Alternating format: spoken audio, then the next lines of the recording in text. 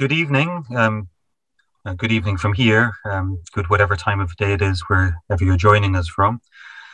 Thanks for joining us this evening. This is our first Lacan in Scotland event of the new academic year. We have a very exciting program of events for the year ahead. We have Brett Fabiani joining us in October to give a presentation. We have Bracha Ettinger joining us in November, and we have more exciting speakers for after the new year. You can check out our website for details of those as and when we post them. But tonight, I'm absolutely delighted to welcome Fabio Vighi to present for Lacan in Scotland. I've known Fabio for quite a number of years and have always been very impressed with his incisive use of Lacanian theory and philosophy in looking at issues of politics, and particularly issues of capitalism and anti-capitalism.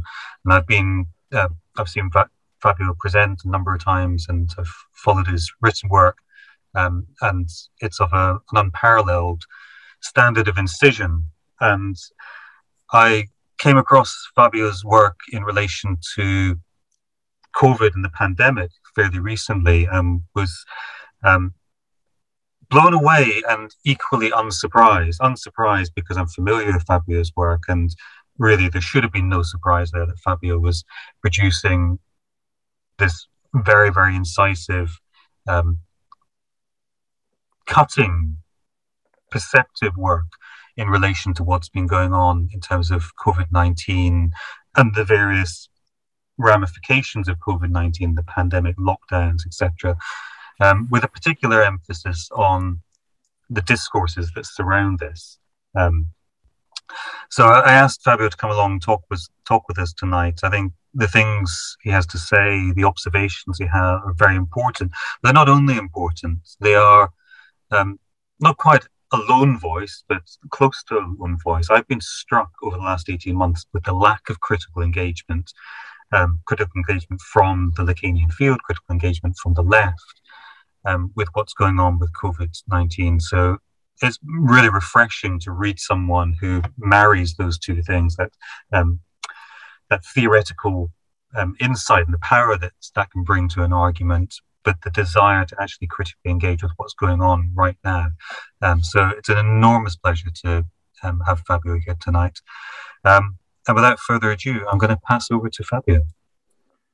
Okay, thank you, Calum. That's really kind words from you. I hope I live up to the picture you've painted, and I'll start straight away. Hope you can hear me fine. Let me know if you don't, and I'll adjust. But if it's okay, this talk is kind of informed by an essay that on the political economy of COVID that I wrote a few months ago. Right, and that has gained quite a bit of attention on the web and sparked quite a lot of debate, which I must admit surprised me a little bit, but here we are. I just want to try and connect the argument on the political economy of COVID that I developed in that piece with Lacanian discourse theory. So to try and, not an easy thing to do, admittedly, but trying to see where we can situate COVID as a discourse, right? Which perhaps is a discourse that is morphing all the time, changing, morphing maybe into something else that you're not yet aware of. Perhaps a new discourse, and I'm particularly struck by an expression Lacan used in Science and Truth, which is that of successful paranoia. So one of the links I will make towards the end of the paper is between COVID and successful paranoia as understood by Lacan in Science and Truth, which is a bit anecdotal, but hopefully we can follow that with a discussion, right? Because I think that's an open conclusion in many ways, and a very kind of speculative one, but So I'd like to introduce my talk with a brief quotation, right, from an email that I received today from somebody that I didn't know, a psychoanalyst, got in touch with me about my paper, my article on COVID and the economy, and wrote to me, as a psychoanalyst, I know hypnosis when I see it. I cannot support anyone who uses hypnosis on people without their consent. Throughout human history, the idea of moral goodness has been used as a hypnotic weapon against the people. Control the definition of what is good, using mechanisms of shame and guilt, and you control the behavior of every neurotic who wants to be good. It's the oldest trick in the book. End of quote. So when I read this, it kind of immediately resonated with this notion of successful paranoia, the fact that we might be caught in some kind of successful paranoia, right, as something that requires us to live in a state of denial, maybe, or you know, or collective hypnosis, even, right? Maybe we can use that term again. So, okay, we'll get to that again, maybe at the end. But the starting point for me is that we should place COVID within the capitalist discourse, first of all, right? Which was, as you know, presented by Lacan in between the late 60s and early 1970s. And in 2020, I sort of realized that to understand COVID, you need to follow the money, right, to put it simply, right? I think to get a full picture of what's going on with COVID is the best thing to do is to follow the money. So it's not really primarily, I would say, about government, not about medicine, not necessarily about microbiology or, you know, bats, labs, or even eugenics. Arguably, this is all part of it, right? This is all part of what COVID is, but fundamentally, the economy for me is the COVID driver. And we could say that conversely, COVID is an economic driver, maybe the only real economic driver we have today. And by economy, I refer to political economy in the same way as Marx understood it, as a sort of totalizing social relation, which is also the way Lacan understood it, right? As a discourse or a social bond when he spoke of the capitalist discourse. So the first step is for me to think beyond the hopelessly limited sort of conceptualization of economy as a kind of superficial set of conditions, like we get in marginal utility theory or whatever is taught in mainstream economics today. And, you know, let's be clear about this. Capitalist economy is a deep structural social formation that as such really is anchored in the unconscious, right? So there's a strong relationship there with psychoanalysis, I think. With capitalist discourse, I'm referring to Lacan's infamous fifth discourse, which I'm sure you're familiar with, right? It was presented sketchily in some texts of the early 70s, like the Milan talk of May 1972. But it's also developed in his seminars, starting from seminar 16, also seminar 17, and partly seminar 18 too. So when people say, oh, but, you know, Lacan never really expanded, never really said anything meaningful about the capitalist discourse, I tend to think, hang on a second, in those seminars of the late 1960s, he said quite a lot about capitalism, right? Some illuminating references to capitalism and its critique. So first thing I want to do is try and pick out some key points made by Lacan in relation to the capitalist discourse, without necessarily getting into the algebra, right? Because I think that would make it too abstract. The thing that I think is important for me is that capitalism for Lacan constitutes a kind of new type of insidious mastery, right? He calls it a new master. Why insidious? Because the master signifier, if you think of briefly of the algebra, right? I don't want to, but the master signifier S1 slips underground, goes to occupy the place of the unconscious truth of the discourse. And this truth is also made available to the subject, of course, who believes that they know what they want fundamentally, right? They know, and in fact, in the schema in Lacan's algebra, there's actually a vector going down, right? And that's the novelty of it. the difference with the other discourses. So the unconscious, in a sense, can be consumed, right? Can be enjoyed. I don't know, like a pair of shoes we buy or a McDonald's meal. So it is legitimate in a way to argue that the capitalist discourse is a discourse that aims to be without discourse, a kind of flat ontology, without breaks, without ruptures, precisely because, and Lacan is quite clear about it, because it aims ultimately to foreclose the unconscious, right? Which is the source of all inconsistencies, all discursive inconsistencies, and therefore also discursive transformations. So Lacan argues that, especially in Seminar 16, the cleverness of discourse lies in the fact that it turns surplus jouissance into surplus value, right? And I think I read that as meaning that the discourse valorizes, economically valorizes the unconscious, surplus jouissance. So it turns it into a valorized surplus, which is then the engine of the discourse, right? So I think, that's one important point to make, that it tends to kind of hide or conceal the presence of the unconscious by valorizing it, by turning it into surplus value.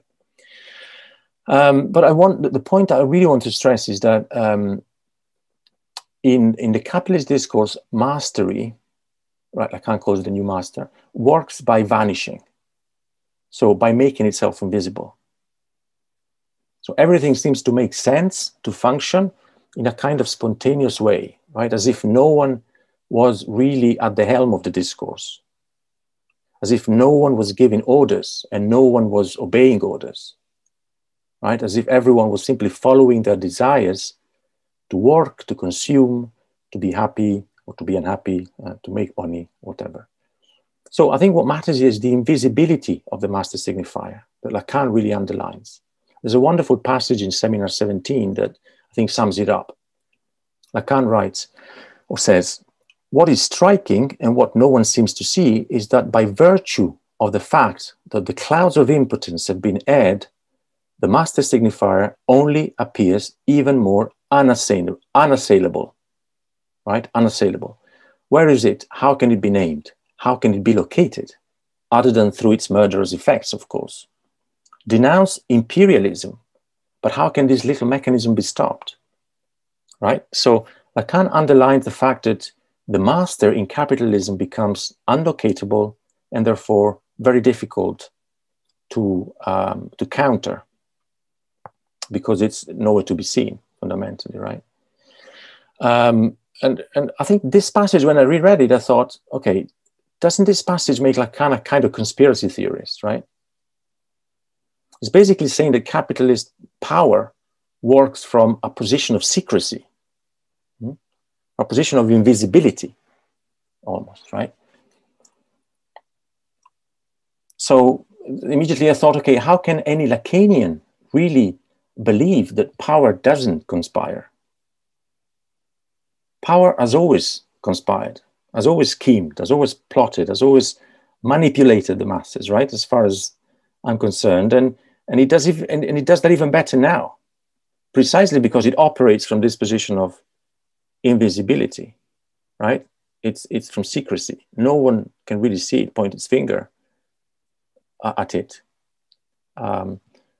So the term conspiracy, I would say, it really should be first and foremost attributed to power. Power conspires. And then also theorists, of course, but power is conspiratorial. So I've heard many Lacanians kind of accusing others of being conspiracy theorists, normally by quoting Lacan's motto that there is no such thing as a big other, right? Meaning that no one really is in charge, right? There's no such thing as a big other. The big other is empty, is inconsistent. So there's no point being conspiracy theorists here. There's no point because ultimately it's empty. Power is ontologically inconsistent and so on, right? I agree on the ultimate inconsistency of power, but maybe there is another side to this, right? Precisely because there is no big other, power operates by occupying the gap or inconsistency in the other. So it's precisely the ontological inconsistency of the big other that allows those in power to conspire and control people by occupying the inconsistency of the other, right? So that's a key point, I think, right, to make. And furthermore, the clinic of neurosis shows us again and again the extent to which the average neurotic wants to believe in the big other, right, quite desperately.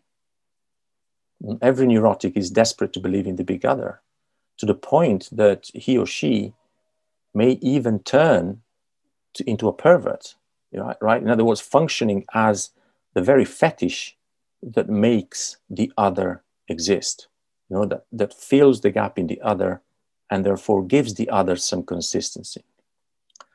So I think this neurosis, which verges on perversion, is common. I would like, maybe, to kind of argue that it's common to all those, even those leftists like Zizek in many ways, who continue to accept, for example, the kind of, many ways, fraudulent official versions of events like 9/11 and COVID, right? The official versions. There's almost like a desperate need, a desperate necessity to believe in the big other and its official narrative, right? Of course, there are, most conspiracy theories are completely crazy and wacky, but generally, I would argue that they are crazy because they stop too soon, right, in the search for the culprit, not because they believe that there is a conspiracy, right? Power conspires by definition. So as far as I'm concerned, in our case, the real conspirator is capitalist power, of course, embodied by those who, if we follow Marx's vocabulary, we would call the functionaries of capital, those who represent it, those physical embodiments of capital as a discourse. But the fact that the capitalist discourse conspires seems to me obvious. So let's go back to Lacan's key point. While the traditional master relies on symbolic authority, right? Discourse of the master, phallic authority, symbolic authority, the capitalist master functions by disavowing such authority. In a way, delegating it to the impersonal, intangible, invisible objectivity of the discourse. Authority is relinquished, but simultaneously reasserted precisely in its relinquished form. And Lacan's point is that this stratagem, this pretense that there is no ruling authority, opens up the space for the secret and kind of deeper manipulation of those who are almost hypnotized, right? Because they can't locate the source of this manipulation. Power is all of a sudden intangible and invisible. So I think this premise is necessary if we are to contextualize COVID as a monetary event. And I'm going to move on to my next point now, right? So to think of COVID fundamentally as a capitalist event, but more precisely as a monetary event, so a financial event even, right? So in a sense, here comes my conspiracy theory, right? Which is not really a conspiracy theory, but that's probably how it's going to be read. So to grasp how COVID is a creature of capital, I would say, right? We need to think of capitalism almost in a kind of Darwinian evolutionary sense. It is only interested in extending its discourse, right? Capitalism, whichever way it can. And I would say it's not even going to stop at anything, right? In order to extend the possibilities of its discourse. So in a sense, the crisis triggered by COVID is capitalism's most daring attempt yet to reproduce its own logic at a higher level of, I would say, technological complexity, and through different forms of mastery, maybe engaging different forms of mastery. Okay, so it's not like, I think Zizek wrote a couple of books on the pandemic, so instant books on the pandemic, when he wrote that, you know, this is a mortal blow to capitalism. Like COVID is a mortal blow to capitalism. He quoted Tarantino, blah, blah, blah. Right, he made it clear. And I think it's the opposite in a sense, right? It's not a mortal blow to capitalism, but it's what allows capitalism to kind of self-revolutionize once again, to reproduce its own logic in a different, even in a different discursive framework. So let's see how. Let's see why I claim that. I think that, first of all, in mid-September 2019, I think we need to go back to pre-COVID times, right? At that time, the financial markets were about to crash. Nobody seems to remember that, but they were about to crash due to a liquidity trap in a specific place called the repo market, right? Repo is shorthand for repurchase agreement. It's a huge reservoir of cheap loans, basically backed by collateral, by securities, right? So it's a pool of cheap loans used by banks to finance their investment. Fundamentally, they're betting in other markets.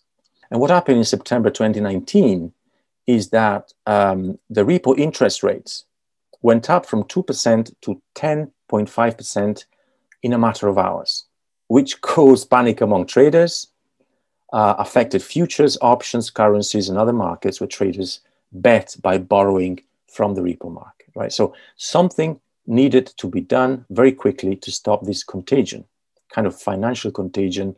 We're not talking about the virus yet, right? It's financial contagion. So just to put it into perspective, a contagion of the magnitude that was developing in the financial market in September 2019 would have made the kind of credit crunch of 2008 look like a walk in the park, right? Something huge.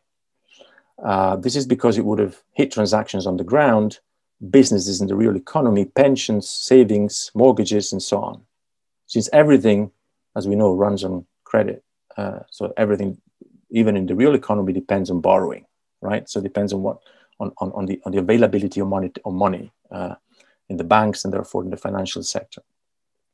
What happened there was interesting. The Federal Reserve, the US Central Bank reacted very quickly, spectacularly even, right? How did it react? It reacted by creating billions of dollars on a weekly basis, out of nowhere, right? Through a few clicks of a computer mouse. And it injected that astronomical mass of cash, virtual cash, into the financial system by buying securities, as it normally does with quantitative easing, right? So that, you know, so they started an unprecedented operation of monetary stimulus. It's like quantitative easing on steroids, basically, right? Effectively plugging the holes and the cracks in the financial sector, right? And they kept doing it. They had to keep doing it because the damage was huge and they had to repair it, right? Something similar is happening in China today, incidentally, right? With Evergrande's failure. So we get the kind of same narrative, not only in the States, but also in China with their own central bank, the People's Bank of China, basically bailing out Evergrande, which is the huge corporation in real estate, real estate developer, huge corporation. So the other interesting thing on top of that is that the Federal Reserve, together with other actors, knew that this repocalypse, as it was called, right, was coming already in the summer of 2019. They knew. They had, there are documents that I've quoted from that are referenced in my piece, where you can see how the Fed, the Federal Reserve, the Bank of International Settlements, which is one of the most powerful, the so-called central bank of all central banks in Switzerland, and especially BlackRock, right, the most powerful investment fund in the world. Now, these people were discussing literally how to deal with what they called in those papers in the summer of 2019 the coming downturn, right? And they were they were saying, they were discussing, again in inverted commas, how to insulate the real economy. How to insulate the real economy from the downturn in the financial sector that was coming, right? So there is a lot of evidence, I would say evidence hidden in plain sight almost, right? Suggesting a relationship of causality between finance and COVID. COVID as a global health emergency, right? And by extension between contemporary capitalism and its discourse and COVID. I'm talking about a kind of inverted causality, right? Not COVID causing financial crisis, as we were told, but the opposite, right? Financial crisis, the repo market collapsing in 2019, causing or triggering this global health emergency called COVID, right? My friend Todd Smith calls this the flu-nancial crisis, right? A pun that I'm sure would have made even Lacan giggle a little, perhaps, right? A flu-nancial crisis. So, brief recap. We have a major incident in the financial sector. We have the Fed following BlackRock's advice, pumping freshly printed cash by the cartload into Wall Street to prevent contagion from spreading. A couple of months later, we get COVID. And therefore, we get lockdowns, restrictions, essentially the freezing of the real economy, right? The idea here is that the real economy is put into a kind of induced coma. Why? Because lockdowns and the global suspension of economic transactions allowed the Fed to continue to flood the ailing financial markets with computer money, while avoiding, or rather postponing, the problem of hyperinflation, which would be and is the logical consequence of this massive monetary expansion, right? So I think what we need to understand is that, you know, the only way for them to diffuse contagion and therefore global chaos, right? Because contagion of this caliber would mean global chaos, was by throwing as much liquidity as necessary into the financial system, whilst making sure that all that cash remained frozen inside Wall Street, right? Didn't reach Main Street, because that would have caused the disaster. So the injection of this sublime mass of money, right? Sublime in the Kantian sense of unimaginable, right? We're talking about trillions of dollars, right? So a huge amount of money, was only possible by turning the engine of Main Street off, like when we turn the car engine off before we repair it, right?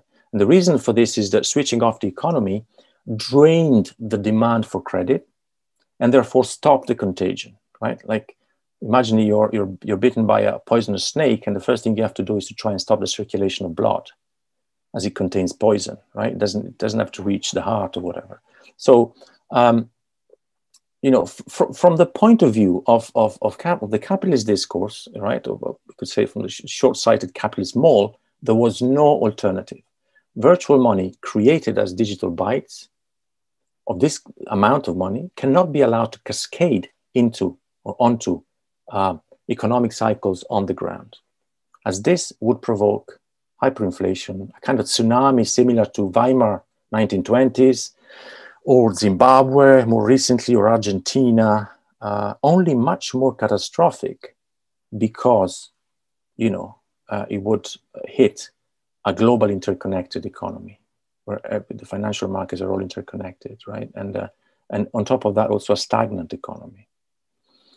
So my conclusion with all this is that the sorting out of the financial mess financial mess of this magnitude could only take place under the cover of a pandemic, which made sure that the circulation of money, in other words, debt, could be slowed down or controlled, like you control the water coming out of a tap.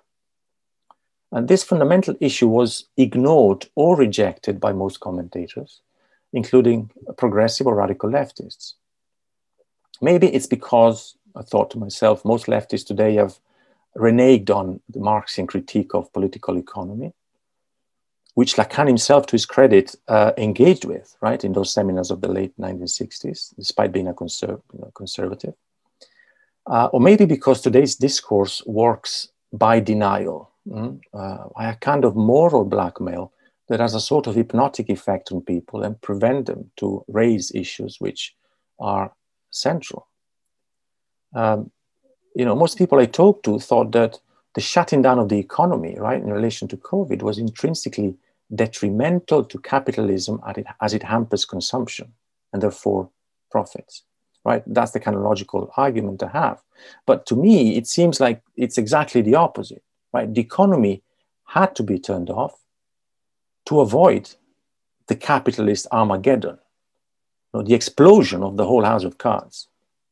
So that was capitalism's clever, as it, you know, if you like, solution. And what COVID ultimately makes visible, I think, is that you know, contemporary capitalism can only survive as a discourse, right? I'm still thinking in terms of Lacan's discourse, through emergencies, through global emergencies, and because of those emergencies, by turning more and more authoritarian, ultimately, right? That's what we're seeing today, I think. In that respect, maybe we can argue that COVID is kind of maybe a propaganda masterpiece even, right? Which was dictated, masterminded, and executed by the capitalist discourse itself, right? And we're talking about, once again, the fact that it's emergency capitalism at its purest, right? Even at its more cynical, we could say, on top of that.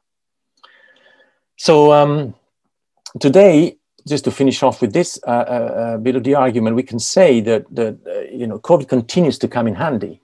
And you know, initially it served to insulate the economy, the real economy. More recently, it has overseen its tentative reopening, as we know, right, which is characterized by variants, right? So iterations of virus, fundamentally, of the same virus. Variants, submissions to the vaccination program, the COVID pass, and other biotechnological methods, etc. So, you know, in 2021, the health crisis started looking like a kind of roller coaster with partial openings alternating with new closures due to mini waves, etc., almost like a global, I would say, role play where we have actors simply passing the buck to make sure that the emergency goes continues to circulate and at least somewhere in the world. Like I'm thinking of Australia today, for example, and New Zealand. You know, I'm sure you've seen footage from Australia, what's going on there, but also in the US and also in Europe, in Italy and France, right? We have some incredibly draconian measures that have been implemented there in terms of COVID pass and work, right? We know that you can work only if you have a COVID pass. In other words, only if you've been vaccinated. Otherwise, you're completely cut out of society, right? Quite literally. And I think ultimately the reason for this is that without virus, our type of sort of senile, kind of finance-driven and finance-addicted form of capitalism would collapse, right? So we need emergencies so that we can keep going with the same routine of money printing, zero interest rates, and inflation of financial assets, etc., right? But what we're seeing today is also the effects of that, because the moment you open the economy or you know, part of the economy, the kind of the opening of the kind of credit-based transactions in the real economy inevitably causes inflation to rise, right? More money circulating more quickly and inflation immediately rises. And that's exactly what we are witnessing today. And rising inflation means also impoverishment of workers, right? Of people. You know, we know that. You know, as soon as this kind of astronomical amount of money created by central bankers and their magic wand, you know, which is essentially debt, begins to circulate again, inflation, which is not transitional, as they told us, today it doesn't look transitional at all, immediately goes up. At the same time, of course, the turbo capital of the transnational elites continues to expand in the financial orbit, while also absorbing, picking up the pieces of those businesses that it has depressed and destroyed in many cases, right? So that's, I think, where we are today. We are in this kind of perpetual state of emergency that, you know, seems to characterize contemporary societies, especially since 9/11, I would say, right? And it's allowing, right, I would say, the kind of controlled demolition of what we call the real economy, and even of liberal democratic societies. You know, slow demolition, right? We're talking about something slow, like you know, in Noam Chomsky's famous anecdote of the frog, right? If you throw a frog into a pot of boiling water, the frog comes out straight away. But if you put it in some kind of lukewarm water, and then you raise the temperature little by little, the frog is, you know, having a good time, having a good swim, but, you know, sooner or later, the frog dies.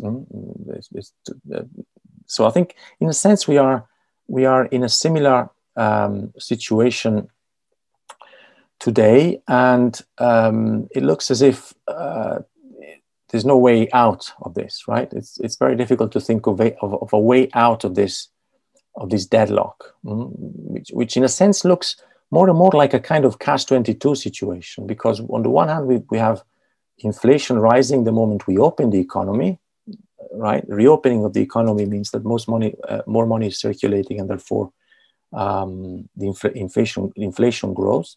But at the same time, central banks need to tame inflation, right? They know that they cannot let inflation run away. And they can only do that by deflating the economy, right? So we get this crazy mechanism whereby we get inflation, but also the deflation by draining credit. So by making sure that not too much credit reaches somehow the economy, right? They need to contain the disruptive effects of excessive money creation, which is what has characterized our time, especially from September 2019 with the crisis of the repo market. So most of us literally end up between a rock and a hard place, right? Squashed between price inflation of essential goods and the kind of deflationary liquidity drainage caused by loss of income and erosion of savings, right? And that doesn't put us in a good position unless we are, you know, we play on the market. The market keeps going up, but the real economy, of course, is in a totally different state. You know, we are kind of hostage to this perverse mechanism, which continues to benefit only the 0.001%, who we could say are also the puppet masters, are also directing operations, right? They're also controlling everything else. And one way of looking at this is that we are moving towards a new discourse, right? Which does not resemble the old capitalist discourse any longer, but it's still a capitalist discourse, but looks more and more like a kind of soft dictatorship, as somebody's called it, right? A kind of soft dictatorship. We, you know, whatever looks like democracy is increasingly only the other side of some kind of direct, more or less direct authoritarian control. And there's almost like a signifying chain, right, that leads to direct authoritarianism under the semblance of democracy, of the old liberal democracy, right? And we can think of it in terms of COVID to start with. Then we got the vaccine mandates. Then we get digital health passports, which are related to COVID and the vaccines, right? Then we get digital IDs next, which might become obligatory, mandatory. And then eventually, some people say, right, quite a lot of people argue that now, we will get CBDCs, right? So central bank digital currency, fundamentally. So the plan could well be, which won't necessarily succeed, right? I'm not saying this is going to happen, right? This is probably a plan. This is something that is being planned. is to go from COVID to central bank digital currency, possibly after a major financial crash, right? Which would make the solution of digital money controlled by central banks almost inevitable, right? To save us from disaster, right? That would be the only way to save us from disaster. Essentially a kind of monetary slavery, right? Which nevertheless would save us from something worse, right? So another emergency there. This would seem to imply, as I said earlier, the phasing out of free market capitalism and the start of something darker, a kind of high-tech feudalism. We could think of it in terms of kind of high-tech Middle Ages, right?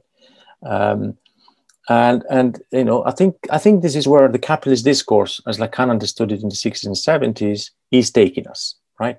And it's not necessarily taking us because there's some evil guy a la Bill Gates who wants to take us there, but it's kind of going there by inertia. My argument would be that it's getting there by evolutionary inertia, right? It's just evolving and kind of in a kind of Darwinian sense, surviving. But to survive, it has to get there. It has to become more authoritarian. You know, this would be my argument. And I think this started not necessarily with COVID, but much earlier, when, especially when with automation, with technological automation, which has started destroying labor. So eliminating more labor than it could reabsorb, especially in the 80s with the third industrial revolution, digitization, you know, microelectronics. All of a sudden, we saw a kind of jump, a spike, where more labor was being made redundant than reabsorbed.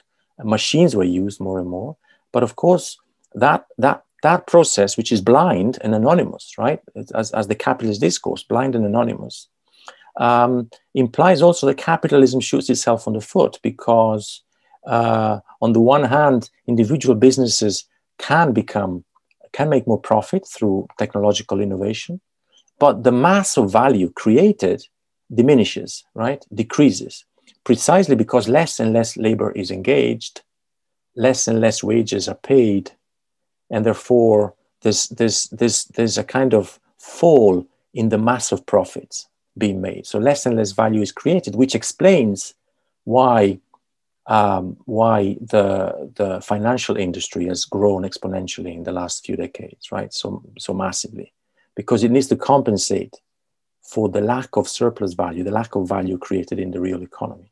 So, you know, it's a much more complex argument. That's what I'm trying to say, that it's not just that the COVID started all this, but it began much earlier, and it's part of what I would call a kind of an evolutionary trajectory that sees capitalism evolving, and not necessarily evolving in a nice way. So are we today then heading towards a sort of a return to a traditional form of mastery, right? This would be a question that we could discuss, right? Are we seeing a return to a traditional form of mastery, to a traditional discourse of the master as Lacan intended it? You know, when we see footage from Australia or from other parts of the world, when we think about the kind of blackmail and the coercion that's been going on recently, one thinks that maybe we are, right? There's a new master emerging here. Some people have mentioned Hobbes and the figure of the Leviathan, right, returning. But I think it's not necessarily like that. I think the best way to capture our discourse today is by referring to a phrase that Lacan uses in Seminar 17, which is the curious copulation, right, of capitalism with modern science. Right? Lacan uses this really nice phrase, copulation between capitalism with modern science. So in a sense, you know, this kind of scientific authority that we're in, right, it seems to be what is driving the current discourse, what is kind of helping capitalism to refashioning itself beyond the obsolete liberal democratic order that it's leaving behind, beyond the kind of consumer utopia, the full employment utopia that we know it's not coming back, right? At least I think I know that it's not coming back. So we get, what kind of authority do we get? Who's driving this? And obviously we get the scientific discourse, which has the authority it has, right? The real science, the follow the science messages that we're bombarded with all the time. Now, in respect of science, Lacan argued that there are two sciences, right? Two types of science. There's the intrinsically authoritarian scientism that originates directly in positivism, which I would say today, a lot of it corresponds to what we are sold as the real science, right? Almost like a new religion in that respect, right? And there is the science that whose fundamental premise is that it must doubt and it must question everything, right? And I think that's the other science that Lacan refers to, almost like hysterically questioning everything, almost like neurotically. There's a kind of neurotic dimension to science that Lacan often emphasizes, right? So for Lacan, modern science is deeply ambiguous. On the one hand, it consists of questions that always invoke new questions, which makes it a discourse emphatically based on what it lacks. So it always lacks knowledge and it looks for new knowledge, right?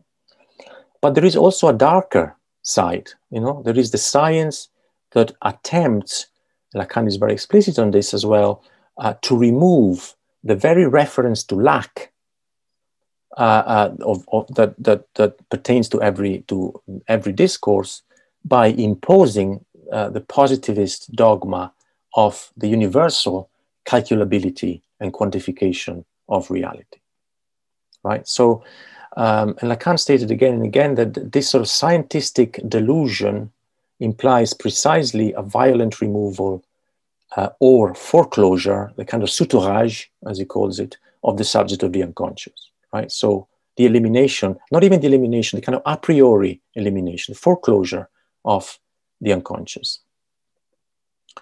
And, you know, there's a quotation from 1974, Lacan interviewed in 1974 by an Italian newspaper. He says, "Science is in the process of substituting itself for religion.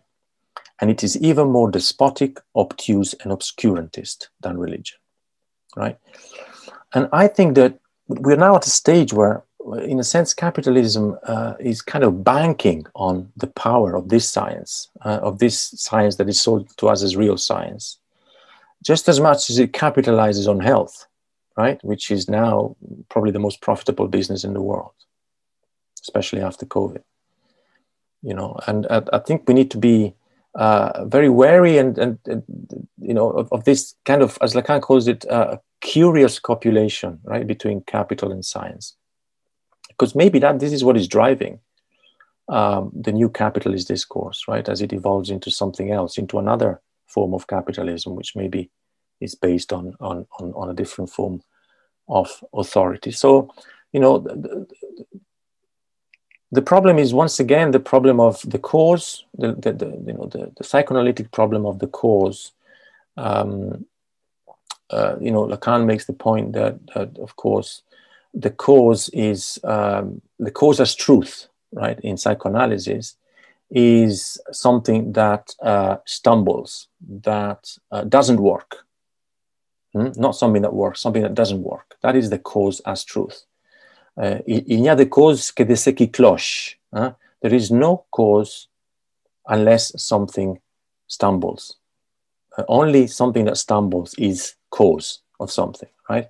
So the problem that we seem to be facing is that we don't see that cause any longer, right? Everything seems to work. Everything seems to work despite its madness.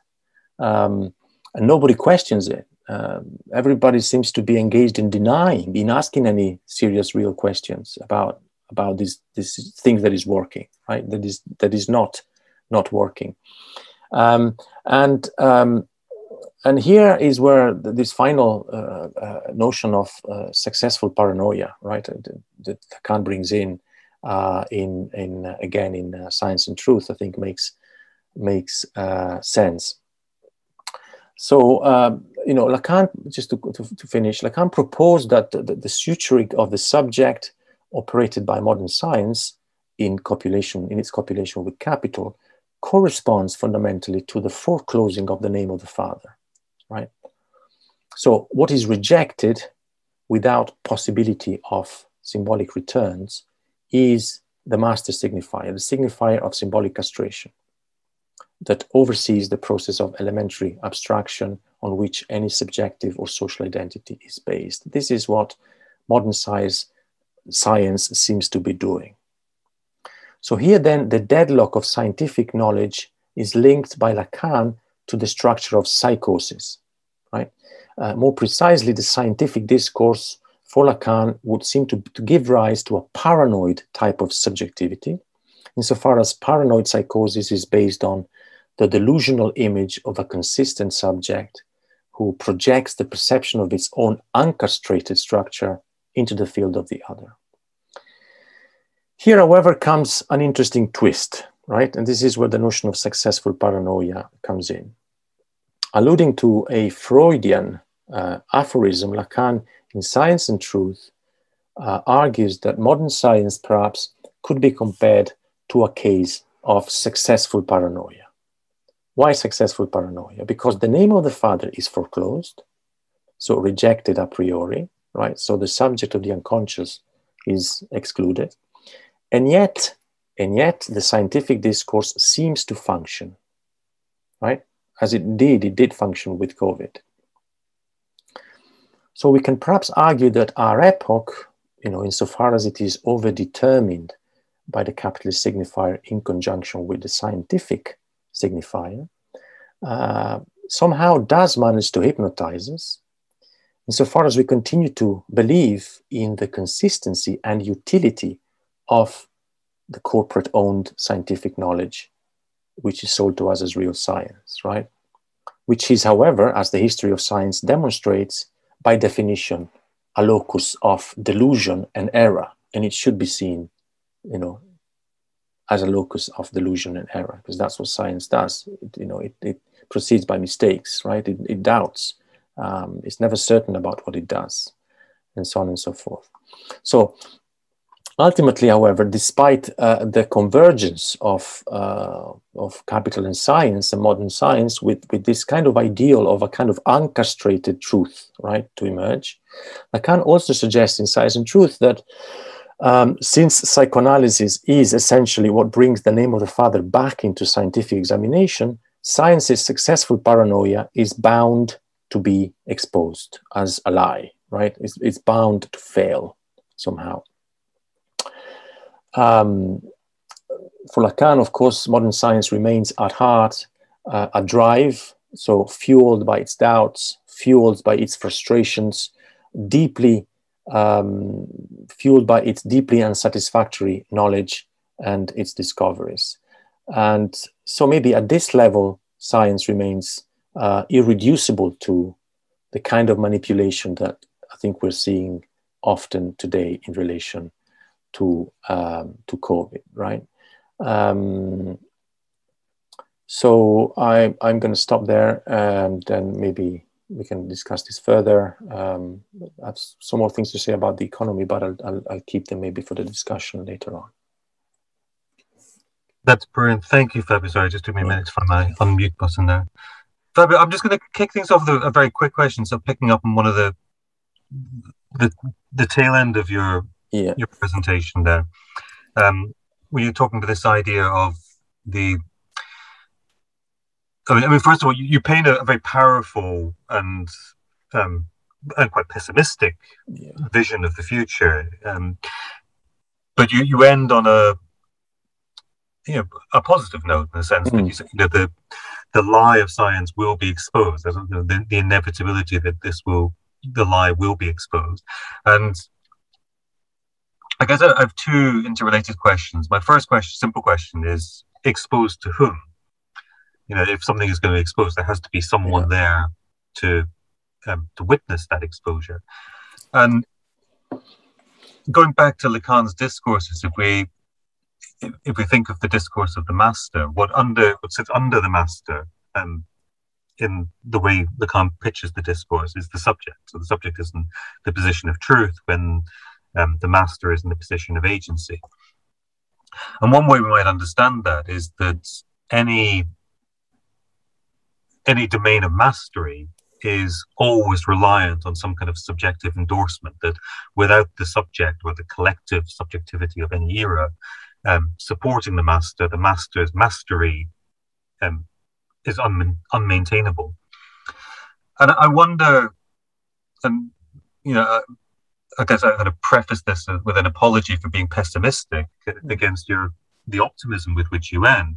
But I wonder, one thing the discourse of COVID has done is disrupted the possibility of that hysterical position, that the subject, as the subject no longer supports the master, the subject moves into the position of agency, and we have the hysteric position. But that position has arguably been dismantled or rendered impossible in advance by the social structures that we've seen emerge, or the discourses we've seen emerge in terms of COVID and the attendant discourses around pandemics, lockdowns, and science, everything you're talking about. And it's actually become impossible in advance to question the authority, whether that be the political authority, the economic authority, or the scientific authority. If you question that, you're automatically put in the camp of the conspiracists, the mad people, the people who are simply crazy and not following these very sensible rules, which is to almost to castrate any opposition before that opposition has a chance to emerge. So I guess to kind of go back to try and put this in terms of a question, I guess what I'm saying is how realistic is the optimistic position that you land on? Yeah. I'm only optimistic because I'm kind of optimistic, if you want to call it like that. I don't think, optimism and pessimism, I'm not sure whether I can endorse either. It's just that it's just this idea of the unconscious that springs from Lacan that I think gives me optimism insofar as I can say that in order to properly foreclose and therefore eliminate, if you like, a priori, right, the subject of the unconscious, which is the source of resistance ultimately, right? Do we agree on that? That the subject of the unconscious, insofar as it doesn't know, is the source of resistance, right? Insofar as there is something that is missing, that is lacking in there, it's what creates some sort of resistance to the uniformity of the narrative, etc. Right? It's something that, for Lacan, I think you simply cannot eliminate. In order to eliminate the subject of the unconscious, you've got to get rid of humanity as such, right? You've got to eliminate the whole of humanity from Earth. And maybe we're getting there, right? Maybe that's where we're heading to. Maybe we're going towards this sort of catastrophe. But insofar as human beings are there, I think the project of creating this successful paranoia, right, which I think has to do with this cooperation, this alliance, this today at least, with this strong alliance and copulation, as Lacan puts it nicely. The question there would be, is there a sexual relationship between capital and science, right? But okay, apart from that, I would say, this project is bound to fail because the subject of the unconscious cannot be fully eliminated. And I'm not talking just about, in the kind of master and slave situation that you are referring to. It's not just the slaves or those who are under the master and the mastery that have to have recourse to the subject of the unconscious to resist, but it's something that also has to do with mastery, right? So my point here would be that whoever is driving this agenda, whoever is driving this propaganda, this massive series of lies that we've seen recently, I think I've seen anyway, I don't want to speak for everybody, but they also are confused. They also are not sure about what they're doing. They haven't got a clue how to get out of this mess, right? I think this is what I've kind of realized by looking at the economy argument. They don't have a clue. You know, they are just tentatively moving, tentatively trying to find a solution, but they don't really have a plan B for the reason that I've exposed, because they are caught in this kind of deadlock, you know, in this kind of catch-22. You know, whichever move they make, they get it wrong, unless something completely new emerges, I think, right? Unless a new discourse somehow is created. And in that respect, I have little doubt that sooner or later it will emerge, a new discourse.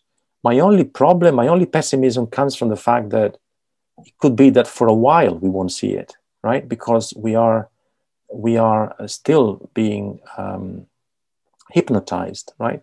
We haven't yet come out of this hypnosis, I think, which I was referring to at the start of the talk. But yeah, my optimism, going back to your question, has to do simply with the fact that I believe fundamentally in one thing, that there is such a thing as a subject of the unconscious that will disturb, right, and resist to any long-term attempt to control, manipulate, and the people completely. So that's the only hope I have, really. Does that in any way sort of answer your question? Like I'm holding on to the subject of the unconscious here, right? I'm holding on to that subject that I know is still there, and that in order to get rid of it, you need to get rid of humanity, I think, right? Once you got rid of humanity, you've also got rid of the subject of the unconscious. But until then, there is hope. Yeah, no, it's a brilliant answer. In terms of strategies, it's a different matter, right? I'm not talking politically or like I wouldn't know where to begin. Well, I mean, that was kind of going to be my next question, but I'm not going to ask a next question because I'm very conscious about hogging the floor here. And I think there are other people in our audience who do have questions. But I think the question strategy is a very important one, but possibly also a much bigger one than we can accommodate this evening. But maybe one we need to pick up later. But can I open things up to the floor? Has anyone else got questions or areas they'd like to take the discussion into? Kieran. Okay, thank you very much. Thanks for the talk.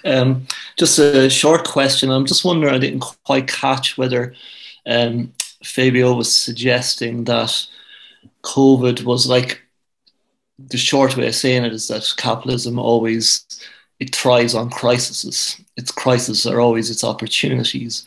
But I was wondering, were you suggesting that a crisis came along and was used as an opportunity, or a crisis was engineered? And I think there's a big kind of difference there, because like, I don't think you are suggesting that somehow this virus was engineered. It was like there was like a level of planning there.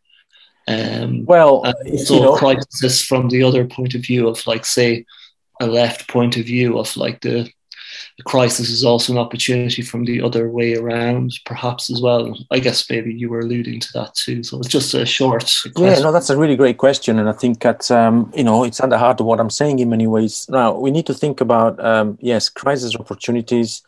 If COVID, came about as it did at the start of 2020, after the collapse or near collapse, really, or the really close shave in terms of a collapse in the financial sector in September 2019, then we can say that they were very lucky. The coincidence was incredible, right? Because it came at the right time. Just as now we see the so-called variants coming at the right time to prolong the money printing, right? Because that's what variants are doing fundamentally, right? They are allowing the central banks to postpone what they call tapering. So to postpone the slowing down fundamentally of the monetary stimulus, right? So if you look at what Jerome Powell is doing with the Fed, is buying time. He's announcing tapering, but he's not doing it. Right? He's saying, okay, we'll start reducing the money printing. We'll start turning off the money printer in December. This is what we're waiting for. Everybody's waiting for this tapering, right?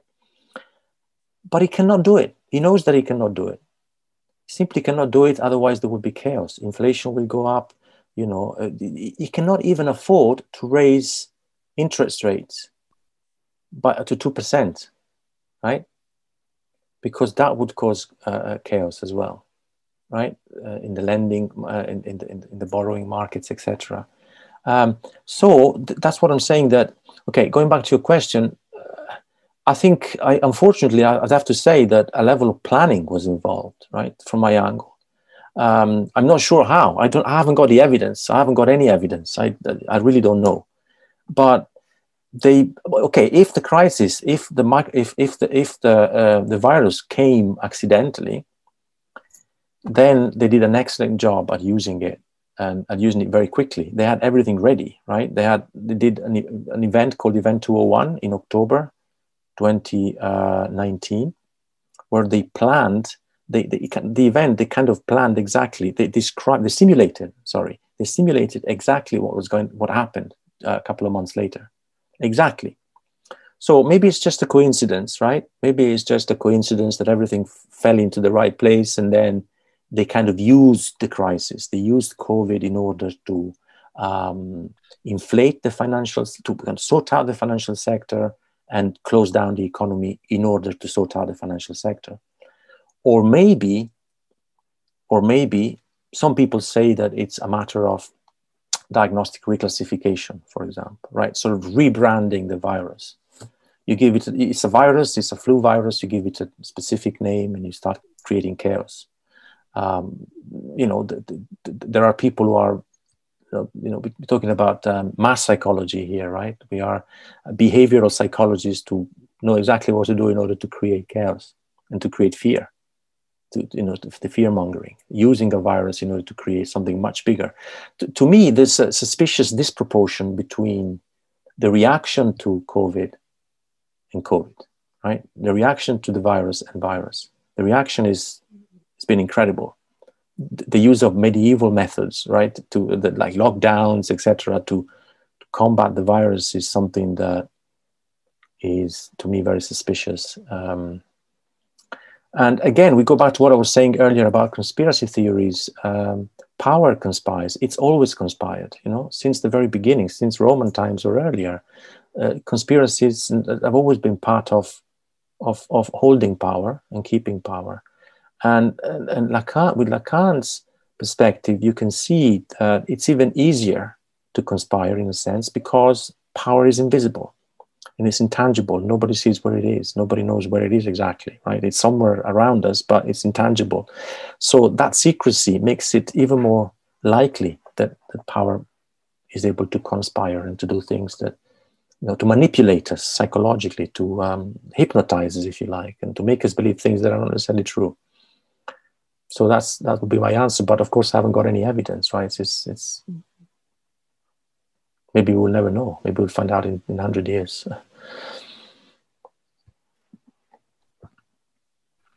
Yeah, does that answer your question, Kieran? Yes. Thanks very much, Fabio. No problem. Thank you. Brilliant. Thanks, Kieran. Thank you. Any other questions from the floor? While we're waiting for other people to engage, Fabio, just on the back of your answer to Kieran. Yeah. It strikes me that the question of whether what the truth is behind was accepting your argument that which I think is a very, very cogent and very persuasive argument, that the capitalist machine has benefited enormously from this, and the social situation we're seeing now is very much shaped by as I hesitate to say the word decision, but is shaped by movements of that machine. And it strikes me as well that the question, was this coincidental? Was it accidental?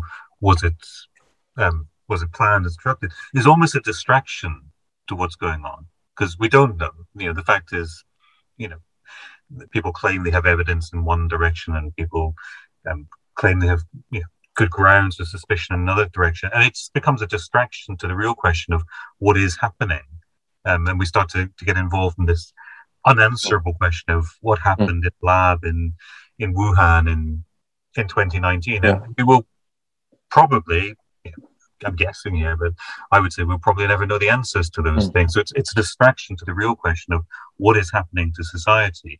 Almost doesn't matter what the origin was. I agree with you. From my point of view, I'm not too bothered by that, whether it's lab or not lab. Or for me, the fundamental question is the connection between an imploding economy, right? An economy, a kind of liberal democratic, if a liberal capitalism that is imploding for historical reasons. As I said, by inertia almost. It's kind of going. It's shrinking. The mass of value created by labor is shrinking, and that's a fact, right? That's real, and that has to do with I think it has to do fundamentally with the growing automation of production and the elimination of labor. And to me, the fundamental issue has to do with connecting that implosion, that shrinking of the economy, with the potentiation of the financial sector, which is one way to compensate for the loss of value in the real economy, as it were, right, in the old economy as we know it, and that financial sector, the mad dance of the financial system, going beyond madness. Right? We're talking about something which is crazy, right? And what we're seeing is that those who are controlling the financial system, or those who are really occupying positions of power, are ready to do whatever to make sure that they retain their privileges on the one hand, but also that the system that they are, attached to continues in one way or another. So my point here is that we shouldn't be surprised, right, that in the next months, something equally dramatic, traumatic, like a new emergency. We're faced by a new emergency, because I really don't see a way out of this.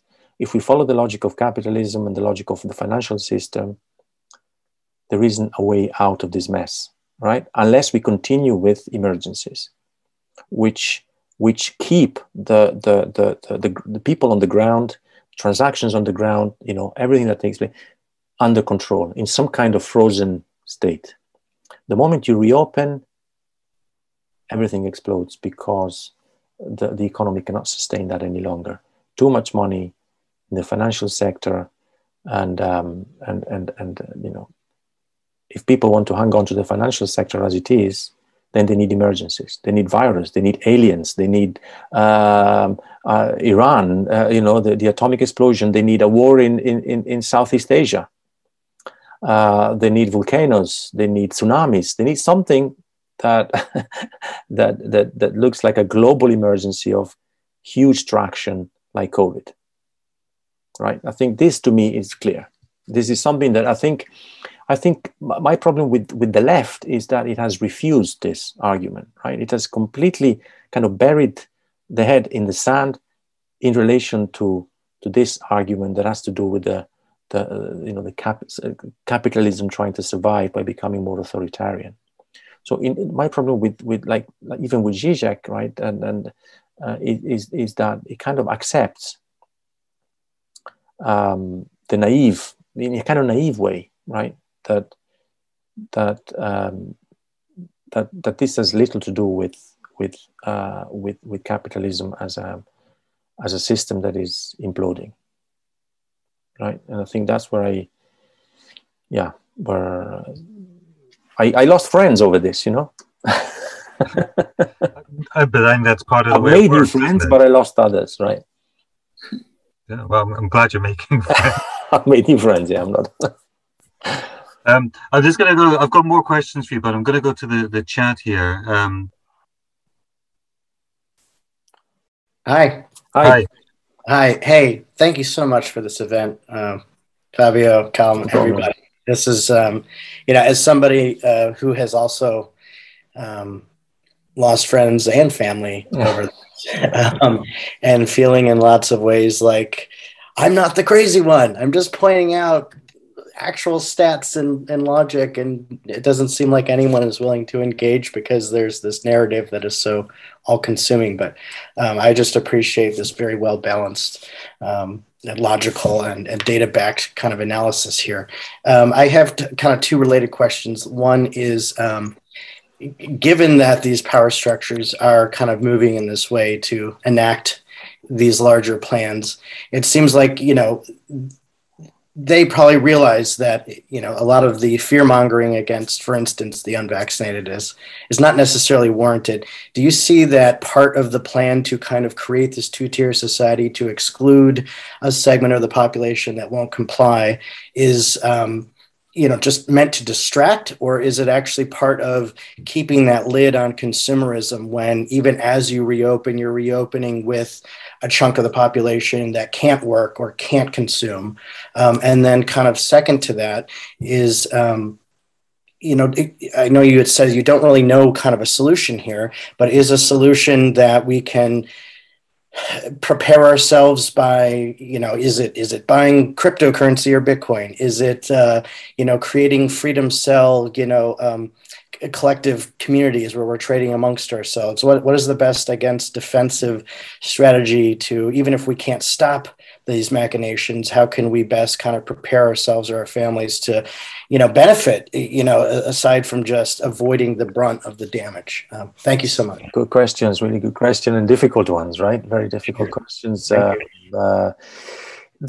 think they are trying to do, I think from what I've heard from, for example, in Italy and France, places like that, the vaccination is divisive, is creating a two-tier society. It's excluding people, creating a kind of apartheid within society, right? But I still think that it's a kind of tentative move, right? I think maybe if they're trying something at that level is aimed at digitizing our identities, right? So vaccine, which we know that now that they don't really work because they create this more and more variants, and this isn't a way in which science cannot be shut up. There are ways in which science tells the truth, right? We know that, but I think vaccinations is aimed at creating the COVID pass, digital pass, and that digital pass then will be linked to digital IDs. And eventually the plan, they state it very clearly. If you read Schwab's books, right, he says it quite clearly that the aim, or even if you listen to Larry Fink, the guy from BlackRock, or others, they say very clearly that ultimately they want central bank digital currencies linked to our digital IDs, so that they know everything about us, right? What we do with the money, they can turn it off and on if we don't behave. A kind of social credit system like in China. They're really trying, right? So I think they are explicitly moving in that direction, and I think in that respect, I think the resistance against this COVID pass business, this green pass in Europe business, is crucial, right? It's crucial to at least delay that aim that they have, right, to create this digital society with kind of monetary slavery. So that's ultimately, I think, what they're trying to implement, right? That's what it's on their mind. I don't think they will necessarily make it, but they're trying, right? And that's what I was saying earlier. They're not necessarily so powerful to be able to do everything. They are also very tentative in the way they're moving. I think they don't really have a long-term plan necessarily, apart from, yes, relating our identities to digital IDs. But they know that it's not necessarily coming off. The other question, I really don't know. I don't know about Bitcoins and things like that. Whether a lot of people are obviously investing in gold and cryptocurrencies to prepare themselves for the devaluation to come, right? Or if you look at Bill Gates, he's buying land everywhere, and So the thing to do would be to buy land if you have the money, right? To invest in something solid, physical. Gold would be the other one, but ultimately, I don't think that would, if the real disaster happens, I'm not sure that will save anybody. I think it's more important to look at ways of preventing this bomb, right, from exploding. The bomb is ticking away in the financial system. We know that. If something happens in the financial system, it will make 2008 look like a walk in the park, as I said earlier.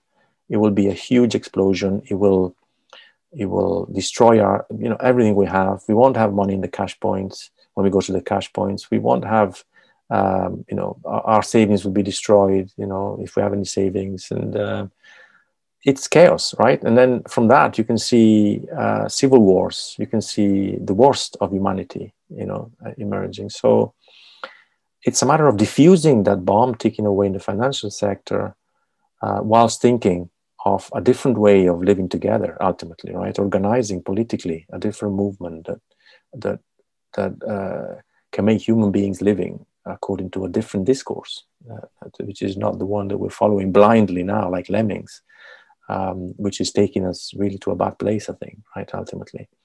So, yeah, I don't think I've got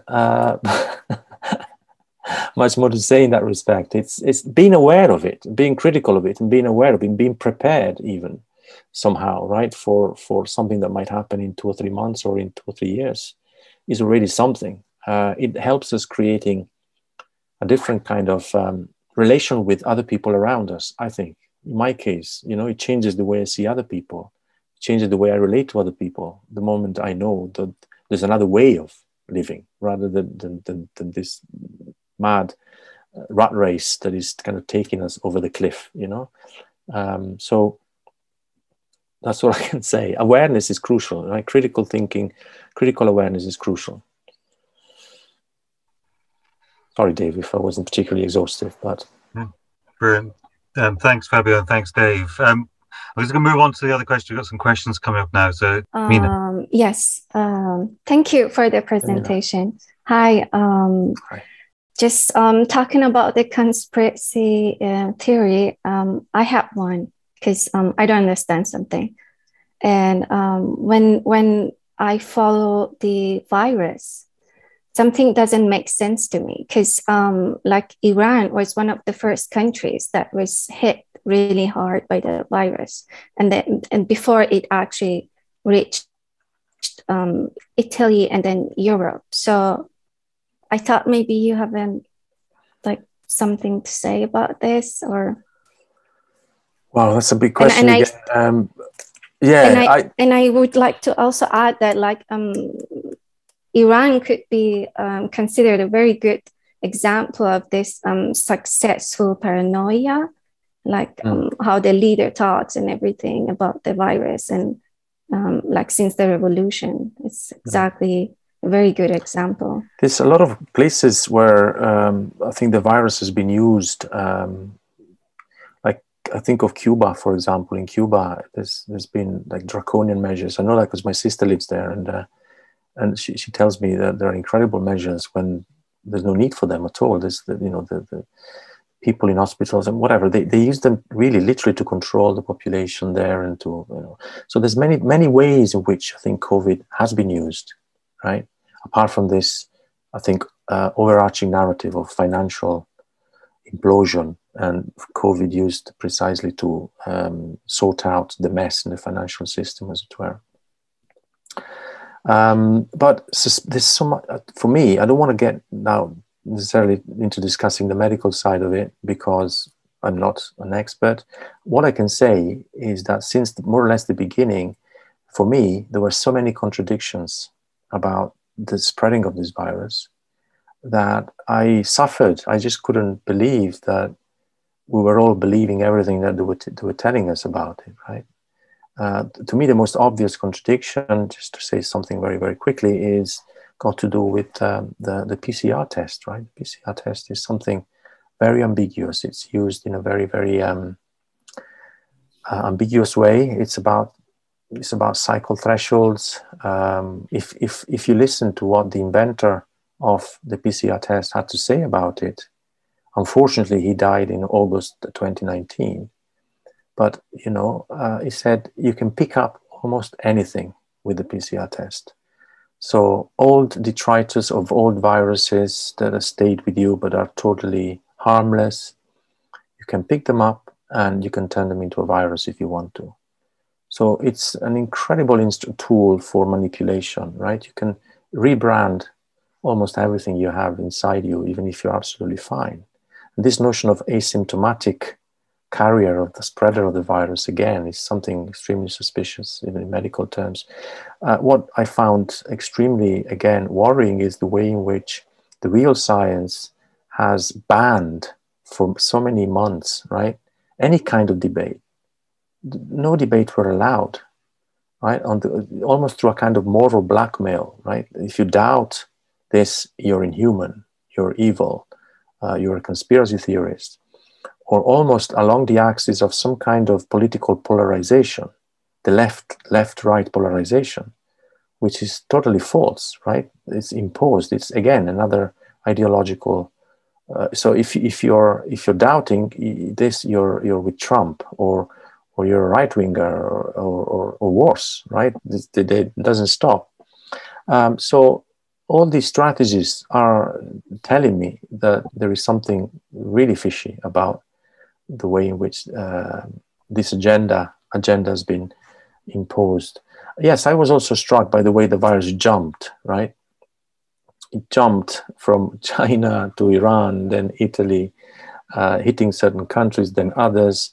But like, for example, around China, for a long time, there was no virus, you know, Taiwan and things like that. There was no real reports of it. But in Iran, there were a lot of people dying. And in Italy, there was all of a sudden lots of people dying of COVID, right? I was also struck, for example, by images. That this is probably the first time I really realized that there was something wrong. When I saw this footage from China, that people were literally falling in the street, like dying of COVID, but literally falling in the street. And I thought, wait a second, I never saw anybody dying of COVID, like in the street, like all of a sudden being hit by COVID, as it sort of shot by a gun, you know, somewhere. And yet we were believing these images, right? And which were clearly, I think, cinema, right? Sort of actors playing their role. There's an incredibly good one, and maybe you can still find it, where somebody is filmed falling down, apparently because he was dying of COVID in the street, but putting his hands forward in order to protect himself from falling, right? So that to me is acting. Is an actor who's a bad actor as well. We should have got a better stuntman, you know, to do that. But that immediately say, okay, so why do they need that? Why do they need to create all this fear in us? Why? And then you ask questions, and then you come back to the economic cause. There's an economic driver behind it that imposes this fear, and in order to block the economy, to create lockdowns, you know, turning off the engine so that you can repair, turning off the car so that you can repair the engine, or, you know, that sort of metaphor I think works. But the jumping around of the virus also, I found it incredibly suspicious. I think there's a lot of rebranding that has been going on with this SARS-CoV-2 virus. A lot of reclassification. You know, other things. We know that the count, you know, was inflated. We know that. Yeah, we know a lot of things. I don't want to get into that because it's a long list, and I don't think it's appropriate to talk about it here. But there's a lot of literature everywhere, really. If we want to see, if we really want to see, we can find it. Sorry. Great. Thanks for your question. I'm trying to stop myself from talking about things that I know would put me in a, yeah. No, not at all, Fabio. I think we've got time for one last question. I think, Alex, you wanted to ask a question. So I think you've been very patient with us. So we're a little bit over time, but I think we can take one last question and then we'll move to the other platform. Alex, hi. Hi. Can you hear me? Yeah, perfectly. Okay. Hi, Fabio. Hi, nice to meet you finally. We know each other. We know each other, by the way. I was one of the people who wrote you because, first of all, thanks for the Philosophical Saloon essay. I think it was great. I think you were very courageous and it was really on time. Someone does the economic work, which I am totally impotent to do. So I was happy someone kind of jumped in the gap of my superego to say that publicly, with all the consequences that your desire will have for you. And second thing, I mean, I don't want to go too much into the economic side, and I have a problem with how you use the notion of discourse a bit, but this would go too long for today in the Lacanian sense. But you had a nice paradox in your own narrative. On the one side, you say it's an evolutionary structure, blind flow of capitalism in the self-assess. You said the word evolutionary like 2 or 3 times. And on the other side, you kind of are very critical of the critique that you said kind of there is a big other that planned it and so on. So you say, okay, maybe it's an accident that the virus jumped in perfectly in time after the simulation and so on was done. But you kind of say too many things show there is too much planning inside. And I like this paradox because, of course, it's both truth in a way. And you also say now even, they don't know what they do. They say December, but what will be in December? So what I said once in my text was, on the one side, the strategy is kind of eliminating contingency, like planning our life until the end, eliminating unconscious subject, whatever.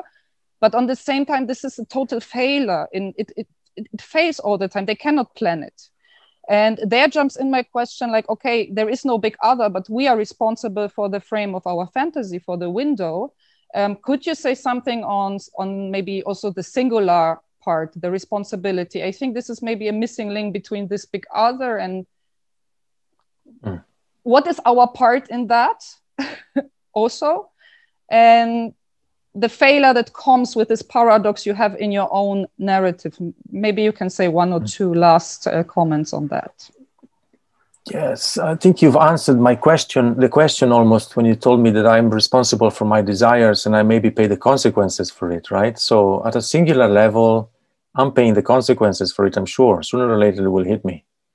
Like, you know, I'm not saying that I'm doing anything exceptional, but I'm simply saying what I've been wanting to say for a long time. And I've been kind of faithful to my desire in that respect, right? I haven't given up on my desire, to use the Lacanian phrase. And on a singular level, rather than saying, okay, I'll stop doing this because it makes life easier. There's a number of things I could say around it, like, you know, my friends or whatever. You keep doing it because you cannot not do it, right? It's something that you feel like it's stronger than you. You've got to look into this, and if there's some truth there, you think it's your own truth, obviously. But you need to pursue it, and regardless of where it takes you, and it might take you somewhere unpleasant, but at least you're satisfying your drive, as it were, rather than desire, right? You're sticking with your jouissance. So, okay, I don't want to get too involved into this, but yeah, on a singular level, that's I think all you can do, right? And be responsible for your desire, as it were, or for your. The other question was about the big other and the, remind me, sorry, the big other.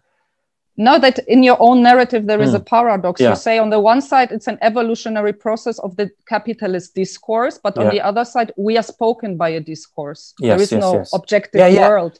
We are spoken by a discourse, and it runs so well, but at the same time, it fails all the time. This planning machinery, because you kind of say there have been stimulations even of this crisis scenarios, and it serves the excess and self-excess of capitalism. But at the same time, it's totally evolutionary. So could you say something on your own paradox here?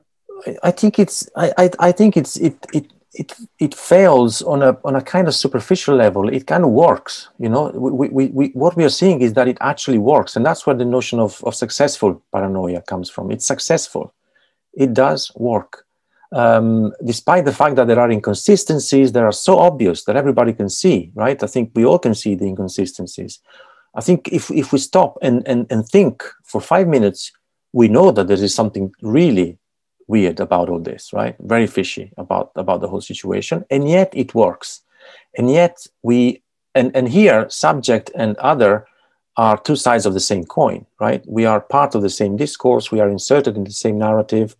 We are part of this evolutionary adjustment of the capitalist discourse that is kind of going there. And it's not like somebody's pushing in that direction. Yes, some people obviously are, but it's more like the whole way in which our own being part of this discourse develops. You know, we are all in it together. It's not as if I never, you know, pull myself out of the reality I look at. I'm always inside the reality I look at, right? That's the fundamental subjective act, that you don't think that you're privileged onlooker, that you are outside the reality you look at. You are inside, you're part of the same, you share even the desires of everybody. You too, or to a certain extent, don't really want to know much, you know. The greatest passion of the human being is not wanting to know, ultimately. That's what the ignorance of the human being, right? Lacan said. And I think, yes, we are all like that too, right? Because we have our own desires, which are capitalist desires. We have our own way of living, which is a capitalist way of living. We have our commodities, etc., etc. So we are involved in this discourse, and we are rolling with it, right? We are part of this evolutionary change. That's why it's difficult to find moments of resistance, right? To locate, to situate places and moments where there can be some sort of resistance to this, because the inconsistency is obvious. That it is inconsistent is obvious, but we kind of pretend that it works, right? And therefore it works. Because if we pretend that it works, it's like the financial system. If you pretend that it works, there is money there. But as a matter of fact, there isn't much money. It's just a Ponzi scheme, right? It's a fake Ponzi scheme. But insofar as we believe in it, insofar as, then that's fine. So, yeah, I think one crucial advantage we have is that those in power really are very clumsy. They're making mistakes after mistakes after mistake. And I think that they are also desperately looking for a new emergency. I think the next emergency will be even more crucial than COVID in many ways, right? Let's get prepared for the next one, because the next one, will be very similar to this in terms of how it manipulates us. But maybe on the back of what we have got from COVID, we will be able to resist the manipulation, because, it will come. I'm very pessimistic about what's happening in the financial system. Really pessimistic, right? They really need to find a way to continue with the current strategy of money printing and zero interest rates and debt financing, etc., etc. And they can only do it through emergencies. So that's being prepared for that is already being a step ahead, right? I think. Sorry, Alex, maybe I didn't answer your question, but maybe it needs more time to think about it. And Fabio, I'm going to have to draw things to a close here because we've kind of run out of time. Thank you so much for this evening. It's been it was a fantastic and very lucid, clear talk, but also the generosity with which you received the questions and followed the line of thinking of the questions. It's been an absolute delight to host you. Thank you so much, and I do. Thank you for inviting me. I appreciate it. Thank you, and thank you to the audience for being so engaged. These events are always about the audience, so thank you for being there. I'd also, just to kind of before we finish this part, last bit on the kind of more formal side, we have, for those of you who've not attended Lacan in Scotland events before, we run on the final Thursday of every month. So please sign up at our website and you'll get notification. Our next talk is on the last Thursday of October. It's Brett Firmani, who's the author of this book. So he will be talking around the ideas in the book. The book is Psychosis in Extreme States. It's a fantastic book, and I'm expecting it to be a fantastic talk. So please do join us then. But for tonight, thank you to Fabio. Absolutely brilliant talk, Fabio. Thank you. Thank you, Calum. See you shortly. See you in a bit. Yeah.